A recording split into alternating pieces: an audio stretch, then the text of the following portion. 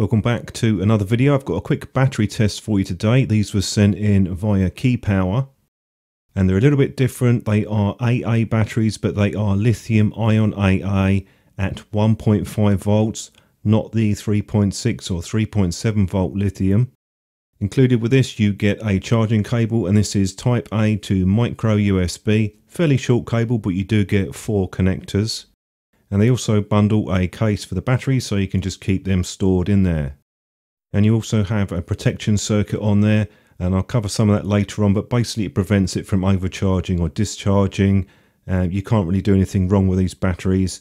And they're basically the same size as an AA battery, an Eneloop in terms of the length, but the diameter is slightly less. I haven't seen any issues with using these batteries in terms of devices. Perfect fit, no problems at all. Charging speeds on these from around about 300 to 350 milliamps. So they're not particularly quick in terms of their charging speed.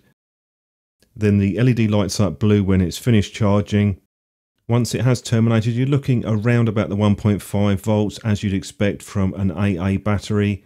Nickel metal hydride cells drop their voltage after they've been charged. That's perfectly normal, but these ones don't. They have a very small drop in terms of their voltage when they're discharged. Important to note that you can't charge these in a charger. The protection circuit will kick in and prevent that from happening. So you will have to use the micro USB for charging on these. That's the only way that you can do it. Discharge test that I did on this was at 0.5 amp, and there's the results on screen. I've also put the text up there, make it a little bit easier to see. These cut their voltage when they're fully discharged, so I had to use the data logger on that. They were just completely cut off. There's your internal resistance test that I've put up. And I've also got the spec for the battery with the data sheet from the manufacturer. One point to note with these batteries, you can't use them in high drain devices. You're limited to 1.5 amps maximum per battery, and that means you can't use them for flash guns because they will trip the protection circuit. And as you can see on the flash gun here, I can't even turn it back on once the circuit has tripped. That is a very high drain device though, because it charges the capacitor.